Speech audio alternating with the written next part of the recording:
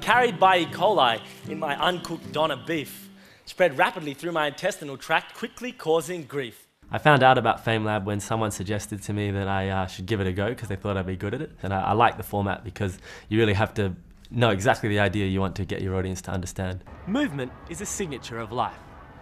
Being able to move enables us to explore our environment and find food. But if you or I can't move, we can always call Domino's and get a pizza. Unfortunately for bacteria, there's no takeaway. So it stands to reason they've developed an amazing mechanism by which they can swim. The heat I took part in was the Oxford heat. I'd done sort of small venue things before, but never with a camera and a square, and there's certain things that test your mettle, as it were.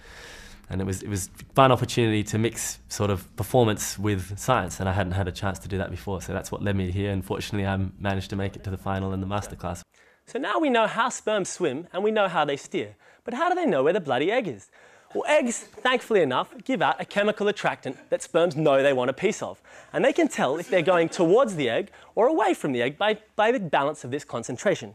When they're far away, they go in very shallow circles, and when they're close, they go in very tight circles. Well, I see myself probably continuing as a scientist, and hopefully if I got the right job, being a research scientist, but I would like to extend my work in outreach roles, and I think that there should be possibly expected for scientists to be able to go out there, and if you can't make the man on the street interested in your research in 5 minutes, then you have to think about why can't you do that, and maybe that's the sort of angle that we should be thinking of as scientists. So for me, I see myself as a scientist who's able to engage with the public. This machine can build itself, can switch directions based on whether it's going towards or away from food, and it's the fastest rotary machine on the planet.